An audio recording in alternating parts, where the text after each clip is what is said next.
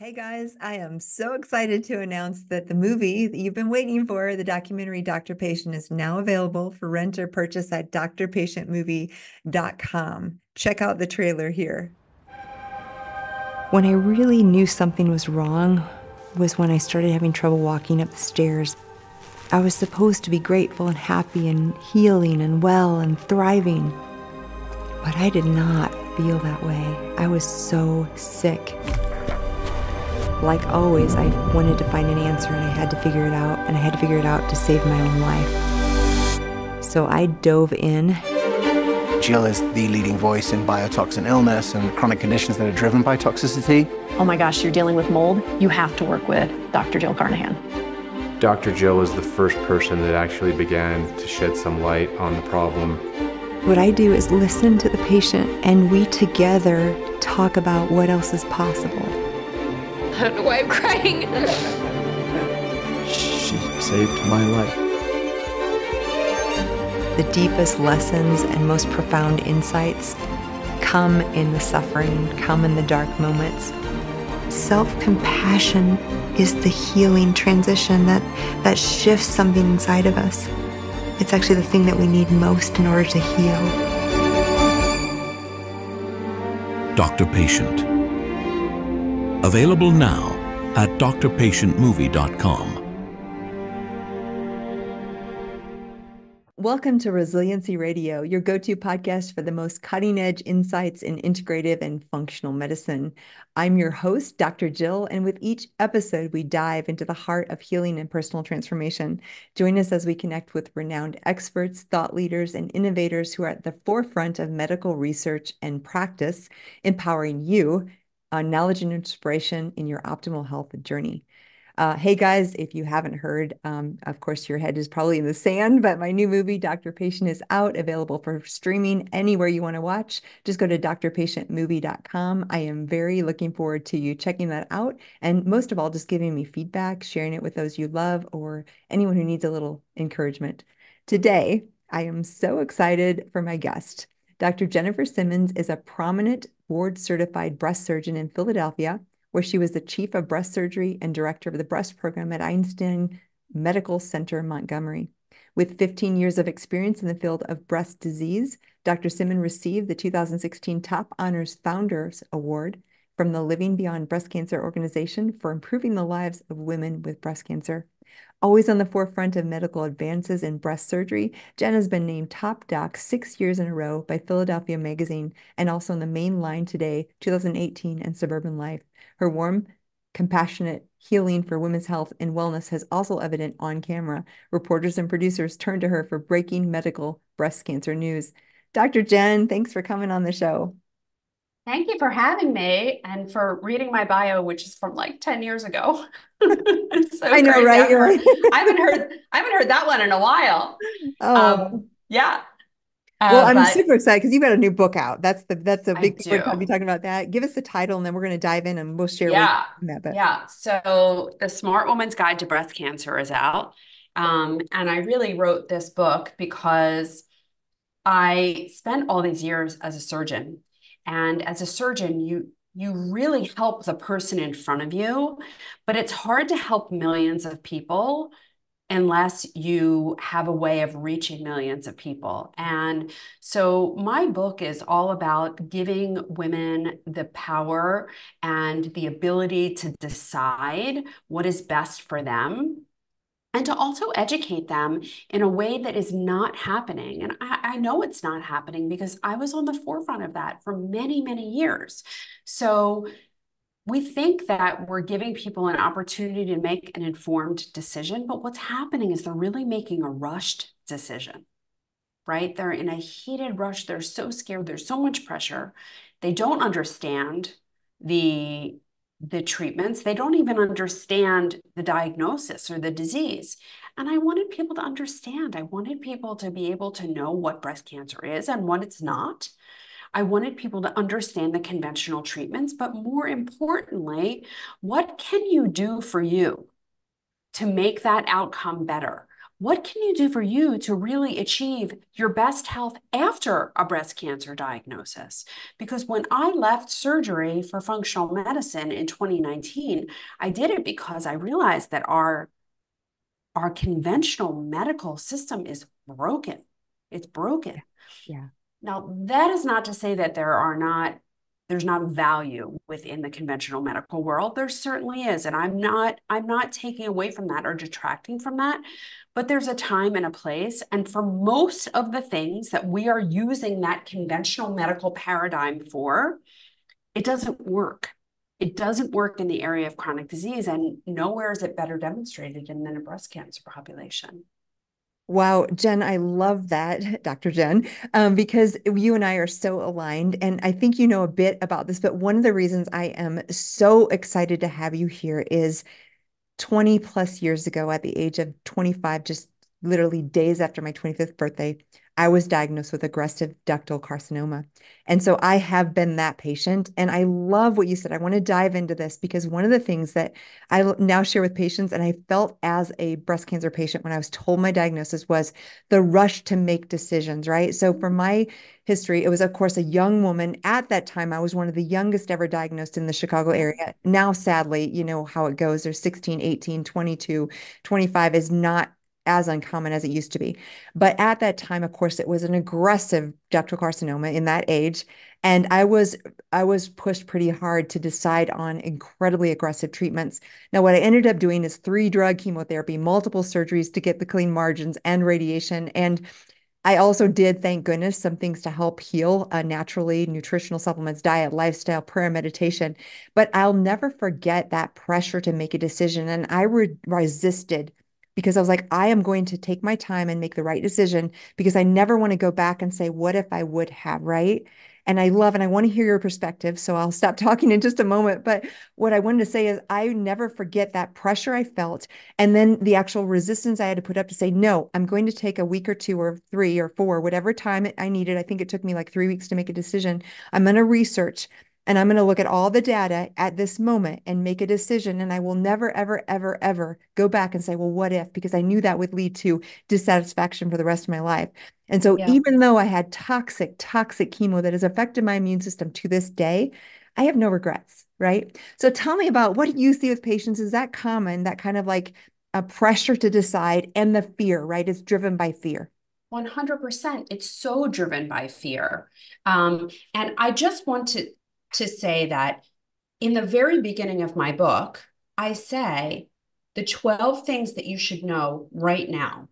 And I say it's okay at this point if you breathe a sigh of relief, take a pause, get some perspective, you can handle this. And here are the 12 things that you need to know right now. Nothing else is urgent. It may feel that way. Breast cancer certainly feels like an emergency, but for most, the emergency is an emotional one. And the problem is our conventional medical system is taking advantage of that emotional emergency. They are taking advantage of that place that you're in, of fear, of vulnerability. And we have, unfortunately, farmed out our health to people who don't know how to make us healthy. We've farmed out our health to people who are incapable of making us healthy based on the information that they have. And I know this because I went to one of the finest medical schools in the country. Yes. And I know what I knew. And I know how I practiced for 15 years.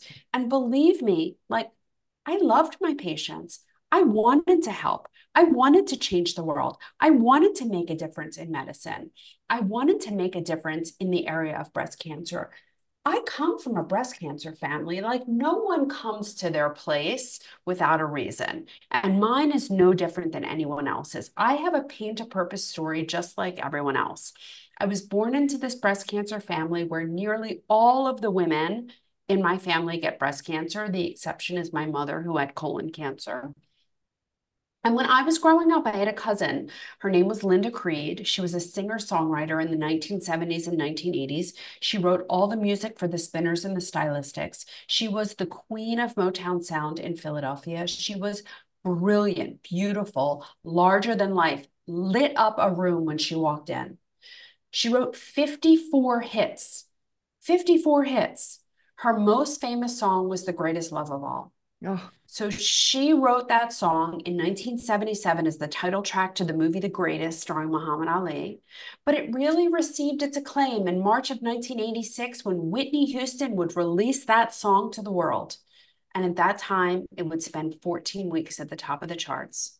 Only Linda would never know. Because Linda died of metastatic breast cancer 1 month after Whitney released the song.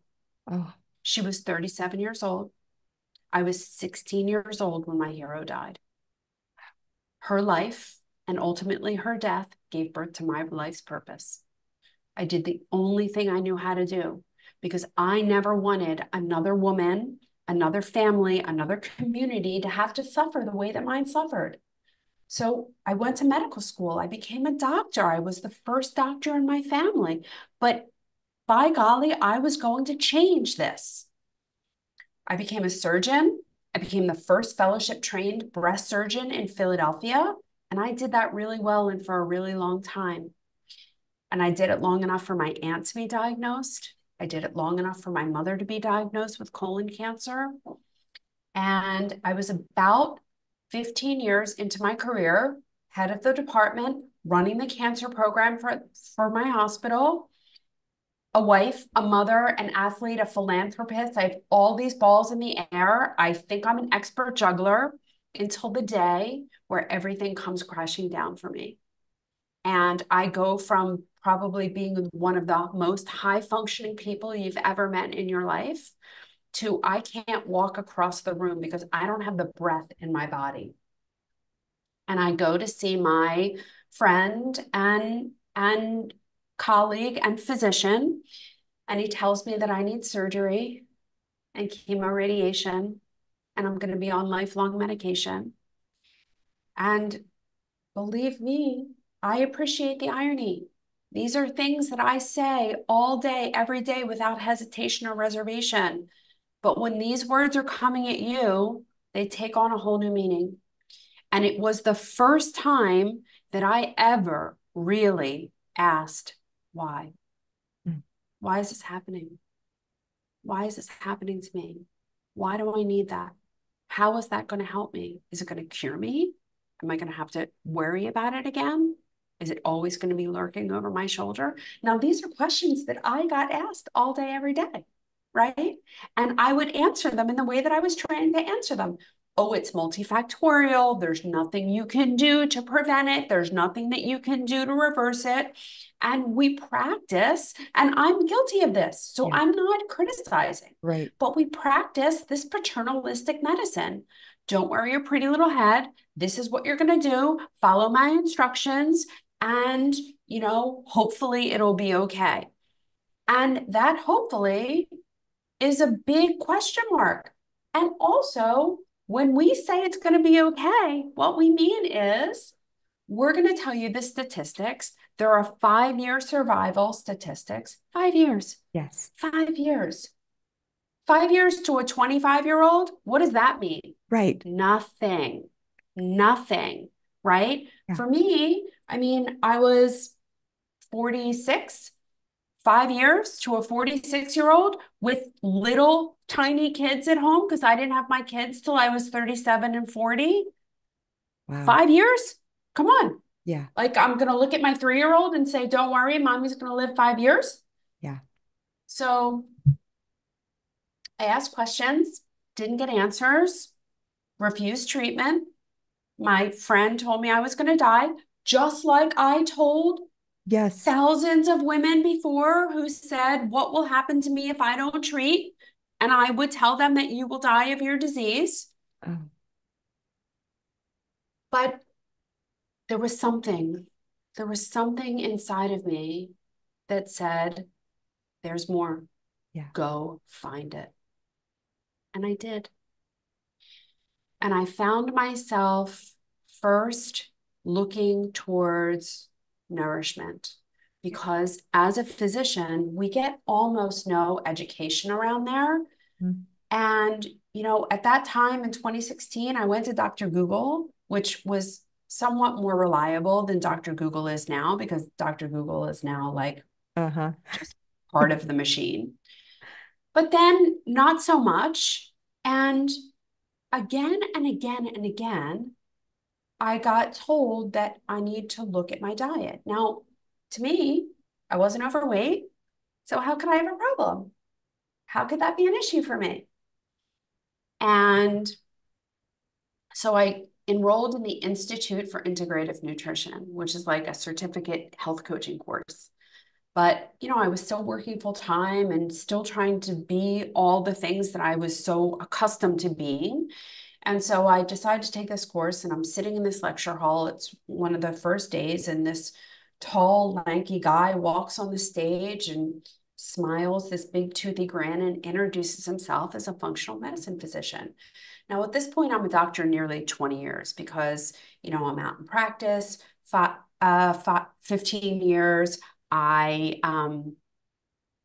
It takes 5 years to train as a surgeon and fellowship. So, about 20 years, a little more than 20 years, I had been a physician at this point.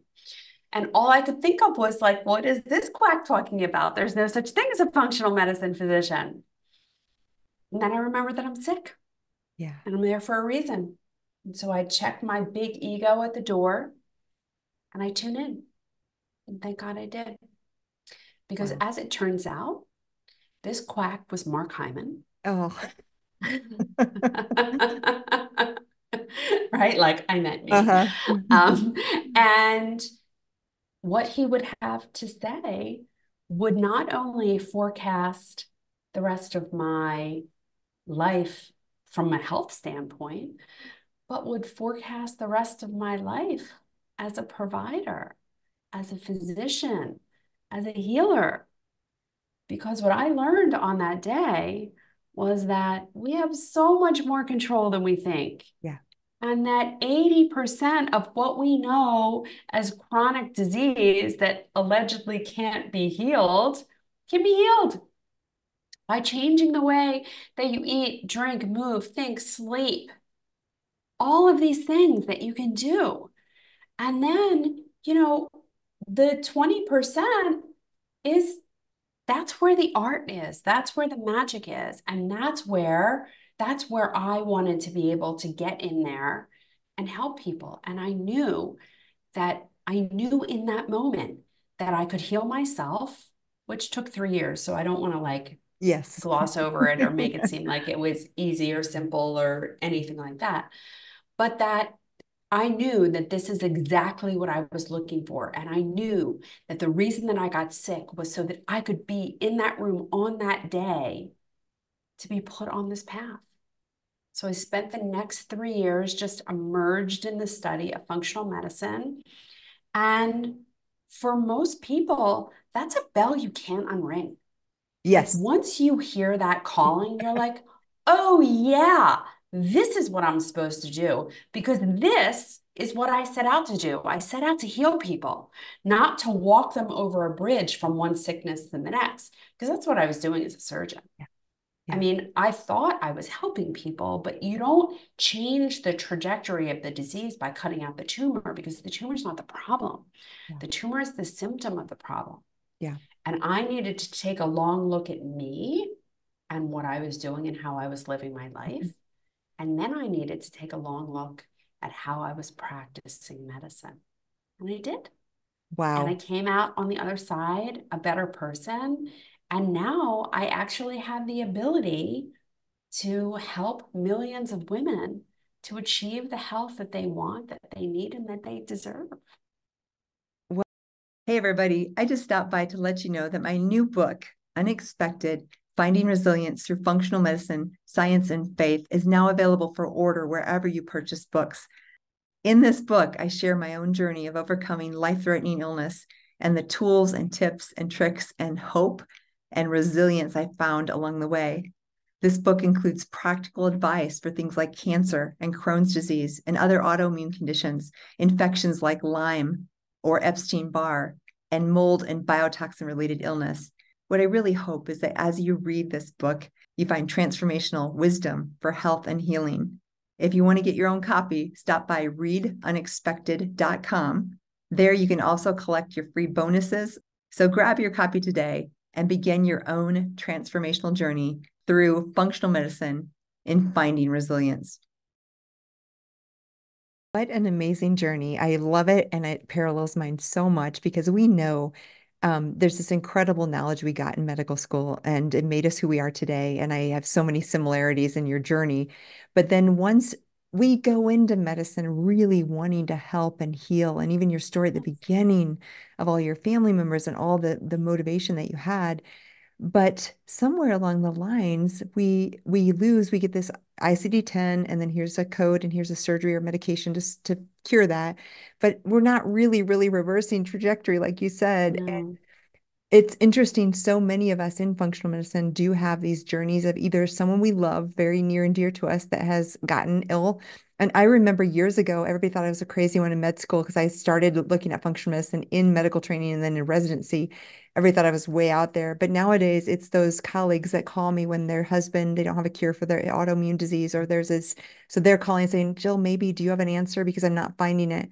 So unfortunately, it's often coming to the end of a road conventionally. And again, you and I know for trauma, for acute surgery, for a heart attack, we've got the best medical system in the world. So I'm like you, Yeah. I find the value there, but there's more. It's like, but wait, there's more. So Yeah. you had this own journey of your own healing and really dove into functional medicine. And obviously now you're taking that to the world with women with breast health and breast cancer. What about that woman out there who's 55 years old and feeling tired, feeling worried about breast cancer, feeling overwhelmed? Where do you start with these women who want help and want to either prevent breast cancer or maybe who've just gotten a diagnosis? How do you take them on Yeah. that journey? Yeah. So I wish that they came to me before, but that's not happening. Mm-hmm. And, that's not happening for most people because the truth is that it takes a lot to change. And people don't change until the pain of staying the same is worse than the pain of potential change. So, that woman that is tired, unfortunately, is going to her primary care physician and is being told, you're getting older. It's normal to be tired, right? Right. And that primary care physician isn't thinking about what you and I are thinking about, that if you're tired, your mitochondria aren't working well. Right. So why aren't your mitochondria working well? Because the mitochondria are the parts of the cell that generate ATP. That's our currency of energy. And if you're tired, you're not making enough ATP. And so I'm kind of that Sherlock Holmes person that's thinking about, well, what kinds of things affect your mitochondria? And not that I do the same thing for everyone, but you have to have a system of checks and balances to make sure Mm-hmm. you don't miss anything. So, I'm just thinking about things from head to toe. What's the state of the mouth? Mm-hmm. Is your mouth healthy? Is your oral microbiome okay? Do you have dental amalgams? Because if you have dental amalgams, they're 50% mercury. So they are off-gassing. I hear this all the time. Oh, I just have one little tiny metal amalgam in my mouth that's been there for 20 years. It's not a problem. It doesn't bother me. Okay, Uh-huh. let's check your mercury levels and see, because every time, if you have a metal amalgam in your mouth, the longer it's been there, the more it's off-gassing, not less, the more. And every time you run something hot by it, it off-gasses more. So with every morning cup of coffee, with every cup of tea, with every bowl of soup, with every meal that's hot, you are off-gassing, right? And that is potentially harming your mitochondria. So I'm thinking about that. I'm thinking about, do you have root canals? Mm-hmm. If you have root canals, that's a dead tooth in your mouth, a dead tooth that's doing nothing but rotting, right? You would never keep a dead bone in your body. You would never keep a dead anything in your body. And yet we have somehow allowed for this system of keeping dead teeth in our mouth. So That's something I'm thinking about. Do you have chronic infection from that? Is your immune system so busy working on containing an infection there that it's not able to do its job anywhere else? And that's why you're tired. How's your gut? What does your gut microbiome look like? Do you have parasites? Because nearly everyone has parasites. I don't know if you've seen those disgusting Yes. videos on Instagram where they like cut into a banana, because I hear people all the time, oh, I don't eat sushi, I don't eat raw meat, blah, blah, blah, blah, blah. Okay. They cut into a banana, they put the slice under the microscope, and there they are, the creepy crawlers that you can only see under a microscope inside of your banana, on top of your strawberries. Like they're there, they're everywhere. Parasites are everywhere. So, is that an issue for you? And I'm literally walking down head to toe because we are one system. We're one system. And everything has to be operating in the system, and everything has to be operating in harmony. And so, that's what I'm doing for the person before. But the other thing that I'm really focused on is decreasing the number and the amount of toxins that we are exposing ourselves to, because that is the culprit for a lot of people for disease, for fatigue, and for disease. And it's certainly the culprit for a lot of people for breast cancer. So, there are the obvious ones that everyone knows, like don't drink out of plastic bottles and that kind of thing. Try not to sniff gasoline when you're putting it inside of your car. Don't cook in non-stick. Don't store or cook in plastic. These things these are things that most people know. But then we have totally normalized alcohol, which is a major, major, major toxin, both in terms of liver function, because if your liver is busy detoxifying the alcohol, it can't do the rest of the things that it's supposed to do. And, I'm sorry, ladies, to say, and kind of don't shoot the messenger, but there is no safe amount of alcohol for women, unfortunately. Yeah. Unfortunately. I could not agree more on that. It's been sad that the media has given people a sense of safety. It's not true. Yeah. Yeah. It's not true. It's absolutely positively not true. And this is the one area, I mean, I guess there are others, but I hate to admit it. This is the one area that we are not equal to men. Men can tolerate alcohol in small doses in a way that we simply cannot. We just have too much else to detoxify that men don't. Yeah. And our bodies simply can't handle it.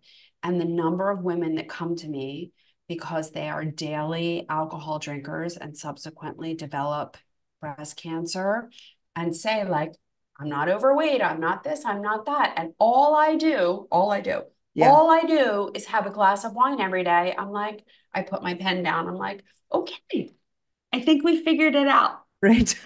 Right? Like, there's a normalization, sadly, right? It's like the social thing to do. And that is, So you become that. I mean, even now, I don't drink at all. And if I'm in a social situation, I'm still kind of the weird one. I'm okay with that. I am so fine with that. But still, even in my group of functional medicine kinds of people, it's still uncommon to be someone who doesn't drink at all. That's like, for sure. So. For sure. Absolutely.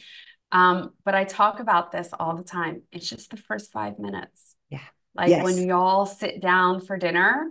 And so I just I'm just really thirsty. I'm just going to have some sparkling water and then I'll order something. And I don't do that because I don't care about, I don't feel badly that I don't drink or anything like that. But it's sometimes easier to just not have the conversation. And I don't make that person sitting across from me feel badly. I'm up on my soapbox all day long. Yeah. I don't want to be on my soapbox at dinner with my friends, right? Like they are well aware of the things that I say if they follow me. And if they don't follow me, like that's on them, right? Everyone knows I'm out there talking. Right. If you're not listening, that's on you. But like, I don't want to work at dinner. Yeah. Right? So, I love that actually, because it's so sad, whether it's gluten-free or alcohol or any of these things that we choose to not do or partake of. Oh, come on, a little bit won't hurt you, right? We hear yeah, those kinds of things. all And the I time. think it's like but I don't want to make them feel guilty. They can choose what they choose. So I love that kind of separate. And I'll often just get, if I'm in like a mixer where people don't know what I ordered, I'll get like a specialty glass with Pellegrino and lime, and it looks like a martini, right? And I'm just like, Yeah, don't. Or I've yeah, even gone, again, I have no problem saying I don't drink, but I've even at, some wedding or whatever, I'm holding a glass of wine. I'm not drinking it, but it's just easier because it doesn't people ask questions. And again, I have no problem saying I don't drink, and most of the time I'm carrying water, but it's not worth the conversation. And I don't want to have to justify, and I don't want to yeah, have to blame or make anyone else feel bad either. So I think yeah. that's actually That's exactly really right. practical. And Nice. again, it's not a secret. Yeah. Like, I think if you haven't heard that alcohol is bad for you, you're living in an alternate reality, because I think it's out there enough and people talk about it enough. And so, like, everyone has to come to it in their own time, in their own way. And listen, do I do things that I know are bad for me? For sure. Yeah. Like, I am not ready to go gray yet. I'm not ready to Yes. go gray, I was going to say right? that one. I was like that and pedicures. I'm like, So, like, I get my hair colored uh-huh. every 3 weeks. Come hell or high water, I get my hair colored every 3 weeks. I'm just not ready. Yeah. But do I do a ton of other things that I know are protecting me? Yes. Yeah. Yes. Yeah. And you can't do it all. And Right. that's my trade-off. And so when people come to me with, can I do this? Can I do that? Can I do this? Can I do that? You pick your poison. Mm-hmm. You're not going to be Yeah. perfect. I mean, if you can be perfect, God bless you. Yeah. I'm just not that person. I'm Yeah. not that person. I'm too vain, and I'm not that person. I'm not ready to not wear makeup. I pick the healthiest makeup I can, Mhm. but I'm not ready to not wear makeup. I'm not ready to not color my hair. I'm just not ready. Dr. I Jenn, don't I know if actually I'll love ever be ready. I was gonna say, I love that you say that because people ask us questions. What do you use? What do you do? Oh my gosh, I can't believe you do that or whatever. I think this is really important because the concept here is margin. First of all, I remember when I first got diagnosed with cancer and realized, oh, toxic load, which is what you're talking about and what we both Mhm. feel is so critical. And I realized, oh, bath and body products and makeup and air fresheners. And I went through over 2 years, my whole house, my whole regimen, changed everything that I could, right? And that's an important part of this, but it takes time. It can be expensive, and you have to choose. Number one, what can you afford? Number two, what's the priority? And what you want to do is create enough margin in your toxic load bucket that you can have one or two things or whatever things that are really, really important for Exactly right. you. Unless you're perfect out there, which God bless you if you are. You, you Yeah. and I, Dr. Jen, are probably not, God but bless you. right? I But am far from perfect. yeah, me So if too. you're Me too. perfect, good for you.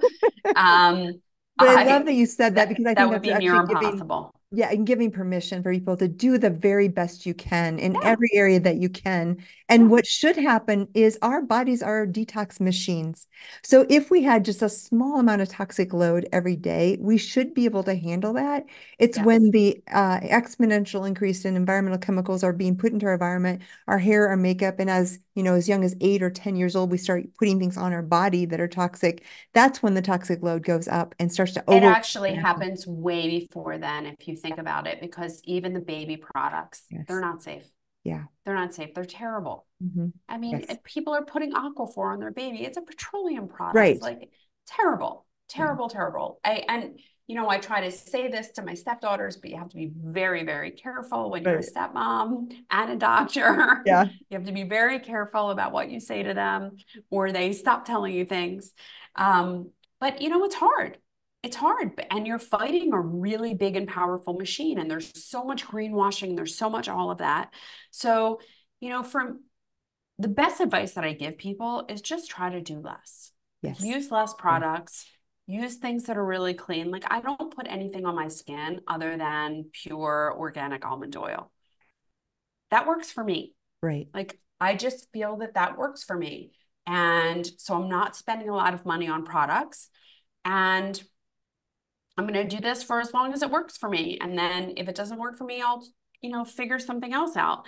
But you get rid of a lot of the face creams and the this and the that, and it works. Yeah. But decreasing your toxic load and, making sure that you are using less, cleaning your house. We clean our house with a mixture of vodka and water and lemon, and it works. Yes. But my kids don't love the laundry detergent that I've selected. Like, they want Tide, and so we fight about that, and I win and they complain, and it is what it is. Yes. But again, you said little by little, these things, these organic, non-chemical based things are definitely more expensive and, not as effective, let's say. But I also think that we need a little germ in our life. Yes. Because when you disinfect your world, you're actually not even allowing your immune system to do what it's supposed to do. You're not allowing it to be educated. You're not allowing it to grow and blossom. And that's a huge problem.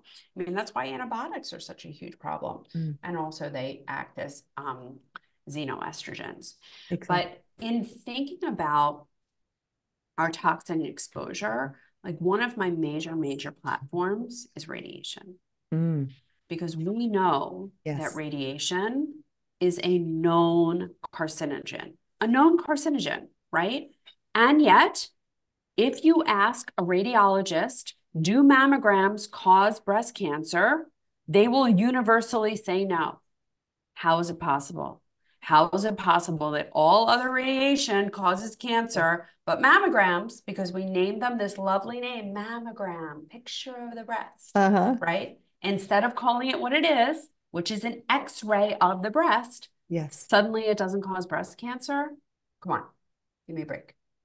So I am really on a platform to educate people about breast cancer screening, about breast cancer prevention, and having a plan that does not include getting radiated every year, because that is a surefire way to guarantee that you're going to get a breast cancer. Yes. So let's do this real practical. Say I'm 35 and I'm like, what, Dr. Sims, what do I do for screening? What would you say? So I fully believe in self-breast examination. I think it's really important to know yourself, know your body, know what you feel like when you're normal, so that you can recognize when there's been a change. Newsflash, every woman thinks her breasts are lumpy. Every woman. So know what they feel like, and so that you can notice a change. And if you notice a change, I have no problems with diagnostic studies. What I have a problem with is taking the normal, healthy population, because that's what we're talking about. The screening population is an asymptomatic woman, a woman without any issues. But if you feel something, you're no longer asymptomatic. I think that that's where the risk-benefit ratio makes sense. And you can go have an ultrasound, go have a mammogram if they insist, although I don't think they're that helpful. And, do whatever is required to get to the bottom of whatever symptom you're having. But in the normal, healthy population, you should be examining your breasts. If you are menstruating, it should be 1 week after the start of your menstrual cycle. If you're no longer menstruating, it should be the first of every month. Just look at your breast, see what they look like, arms down by your side, up over your head. You're looking for dimpling, you're looking for a change in the skin, you're looking for redness. Feel around the breast, use your fingertips. It's a circumferential exam where you're going from outside to in and just gliding your fingertips over the tissue. And if you're going to feel something abnormal, it's going to feel like a bump in the road. And then, if you don't feel anything, you don't need anything more. Most women are not comfortable with that. Most women want to be more proactive than that. So let's talk about the imaging that exists now. So there's mammogram, but I don't believe that any asymptomatic woman should be radiated for the purposes of screening for breast cancer. I don't think that we should be using a test that causes cancer to screen for cancer. in a low risk population. There's ultrasound. Mhm. Ultrasound will not pick up calcifications. I could make an argument that calcifications don't matter because what they can a fraction of the time represent is DCIS, ductal carcinoma in situ. And I can argue that that is not breast cancer Mhm. and that we should not be treating it like breast cancer because DCIS on its own has 100% survival. DCIS that's been treated like it's invasive breast cancer Yes. has a 97% survival Wow. because we're killing people with the treatments of breast cancer. Yes. This is a problem. It's a problem. We can't treat someone for a non-life-threatening disease and give them heart disease or give them osteoporosis or give them dementia or Alzheimer's. We can't do that. We can't take away their quality of life. Mhm. And that's what we're doing. That's what we're doing when we're treating these women who have DCIS, a non-life-threatening disease. We're treating them with, like they have invasive cancer, and we are shortening the duration of their life and significantly interfering with the quality of their life. And it's wrong. It's immoral. We shouldn't be doing it. So I think ultrasound is a perfectly viable option, but it's a low resolution option. It leads to a lot of biopsies. 75% of those biopsies are going to be benign. So 3/4 of the time, people who undergo biopsy for something that's found on a mammogram and ultrasound, that's going to be benign and they didn't need that biopsy. And biopsies are pretty anxiety provoking.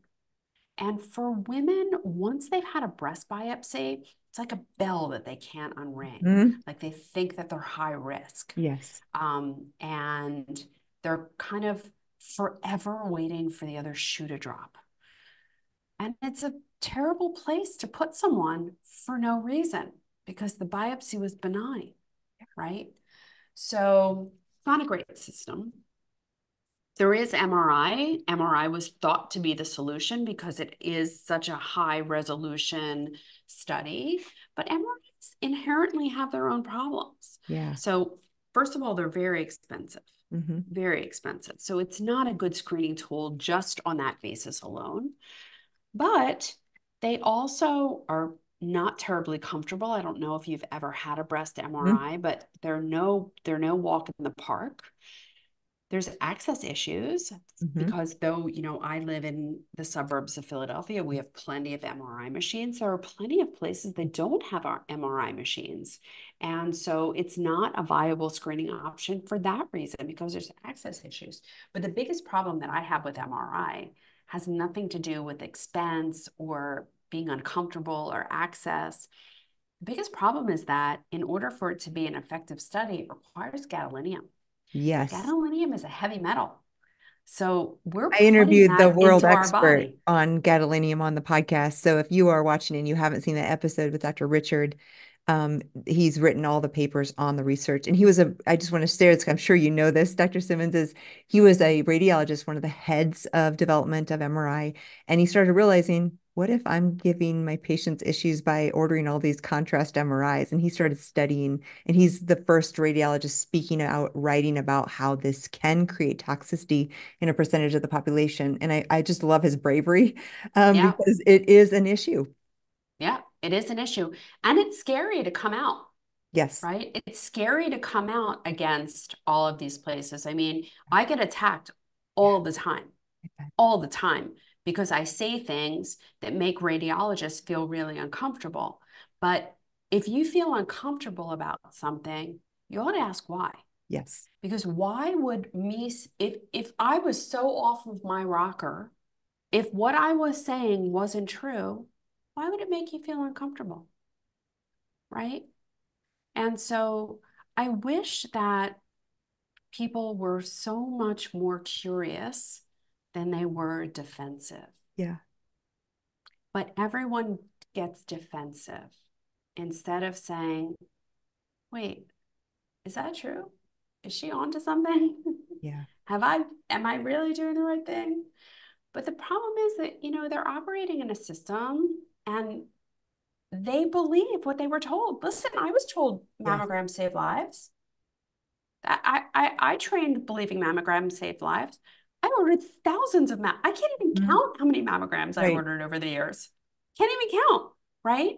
But we all have to know that, if you're not embarrassed over something that you did 6 months ago, you're not learning. Right. And I'm embarrassed over things I did 6 weeks ago because I'm constantly learning and I'm constantly trying to hone my craft and do better. And we can't rest on our laurels. And what we believe to be true is not true for a lot of things. I mean, listen, I came out of surgical residency in 2003 with the release of the Women's Health Initiative. Yes. Like, I was told that hormones cause breast cancer, Right. and I believed it. Yep. Hook, line, and sinker. I believed it. I mean, the guy who trained me was like one of the world experts in breast cancer. And he sat me down in my fellowship and he said to me, hormones cause breast cancer. And the only person that should go on hormones is the person that absolutely positively cannot live without them. Yeah. And if you put them on hormones, it should be the smallest amount for the least amount of time, right? That was I was it. in the same era as you and exact Yeah. same training. And yeah. Women's Health Initiative, that's what it is. That's the only person that gets hormones, smallest amount, least amount of time. And then what happened in 2017? Yes. They retracted that whole paper. Right. Did anyone read it? No. Right. No. And if I recollect, the estrogen only arm, which was Premarin, not even bioidentical, had a 34% reduction in breast cancer. Yeah. That's correct. Yeah. 34. It was either 34 or 38. I can't remember now. Somewhere in there, but right? it was definitely a reduction, right? Right. Did we talk about that? Right. Right. No. Now, I mean, there are so many things that were wrong with that study that I can't even get into it right now, but that there are so many things that we have been told that we knew definitively to be true, which were not true. I just love your humility here because I feel the same way. Like, we really are learning every day, every year, every month, the truth. And if we're not okay to basically come out and say, wait, we thought this in medicine and we were wrong, let's change the paradigm. And I'm assuming, I really want people to be able to get your book. I'm assuming you really dive into these issues in the book, right? Like, if people want to. I do. Yeah.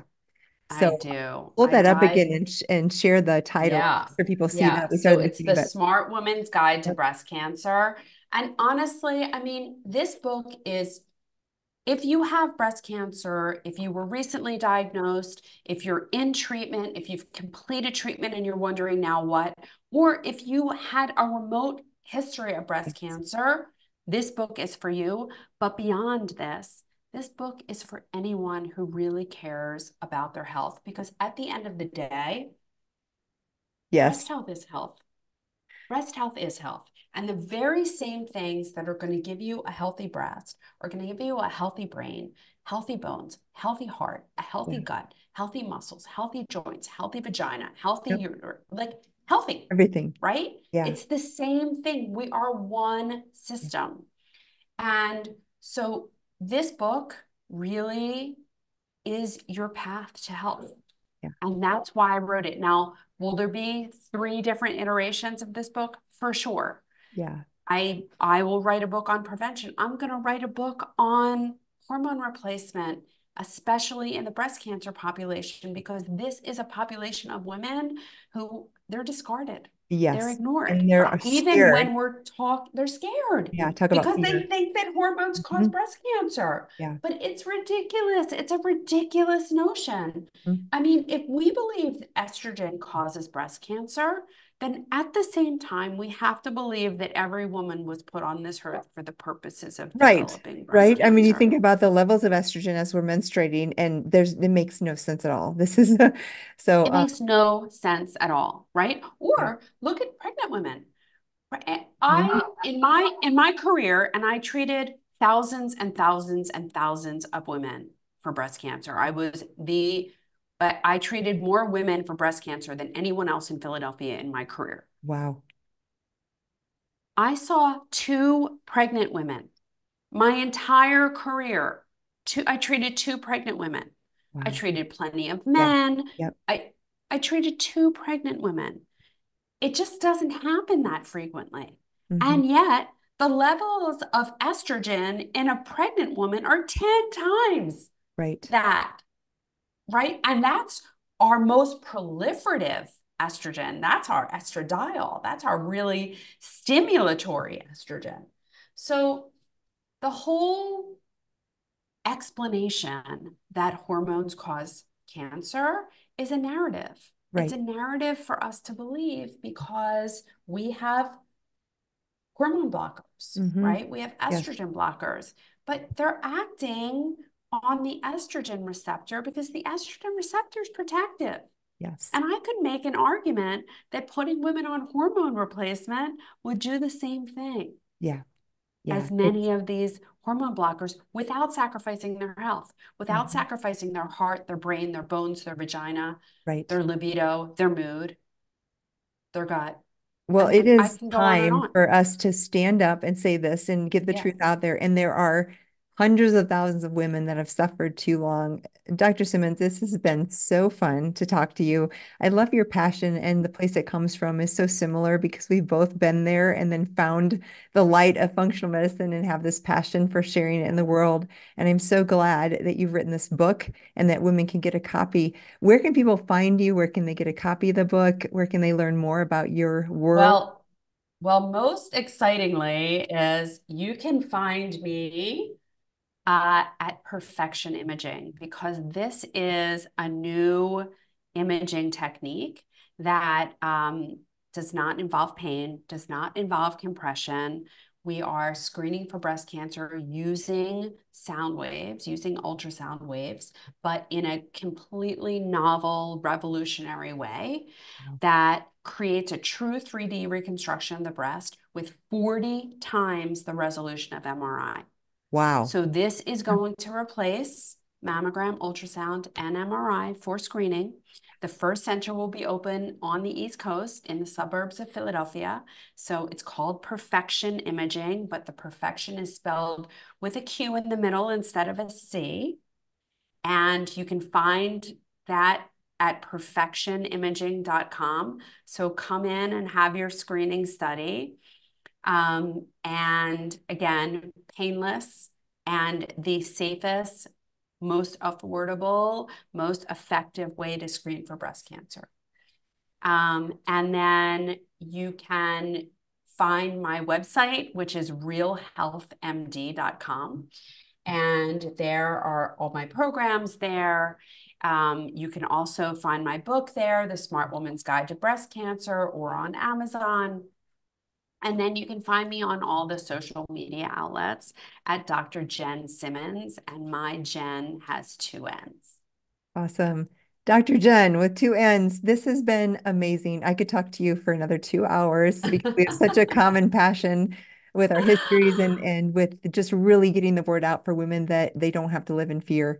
Thank you for writing the book. Thank you. I am so excited to hear and collaborate and promote your centers for the imaging because this is a real practical answer to all of the fear mongering and the ineffective and the issues that we've had that we already Yeah, spoke about. So yeah, thank you for the work that you do. It is absolutely delightful to talk to you. And I'll be one of the first ones out there to get my imaging. amazing. Well, we can't wait to see you. Thank you.